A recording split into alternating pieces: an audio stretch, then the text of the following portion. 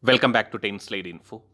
The Indian Army has to decide faster in order to procure a proper and a proven armored infantry combat vehicle for quick movement of defense troops in the eastern Ladakh sector. This is a very vital requirement for the Indian Army due to the increasing presence of Chinese troops near the border, where China has deployed their armored personnel carriers in large numbers. Transporting troops swiftly in the eastern Ladakh sector has always been a challenging task, and this time the Indian Army might be evaluating these vehicles which are available under a serious note to ensure the requirements are taken care up to their satisfaction.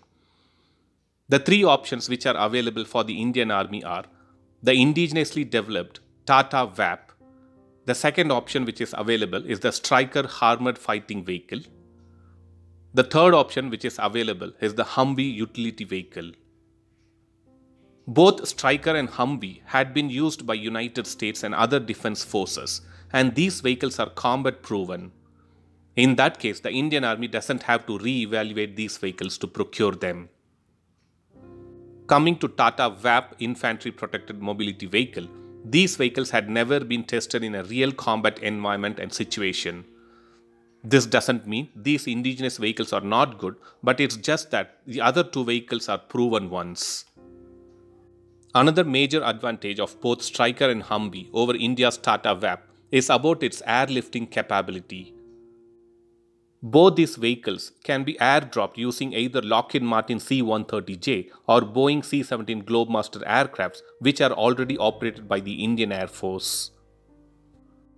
Also, the Indian Army is looking for a versatile armored vehicle which can fulfill various roles.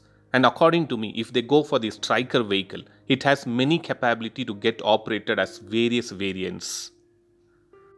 The different roles or different customization which can be done for the United States made Stryker vehicle are the troop transportation, combat support and enhanced mobility, infantry carrier vehicle, reconnaissance vehicle, mobile gun system, mortar carrier, commander's vehicle, fire support vehicle, engineer squad vehicle, medical evacuation vehicle, anti-tank guided missile vehicle, and nuclear, biological, chemical reconnaissance vehicle.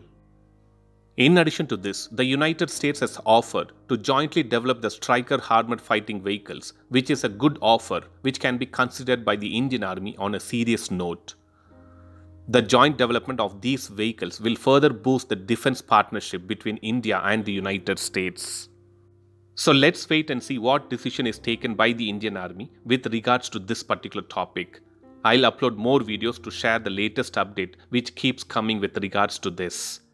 Thanks for watching. Stay tuned to 10 Slide Info for more defense and aviation related updates. Thank you.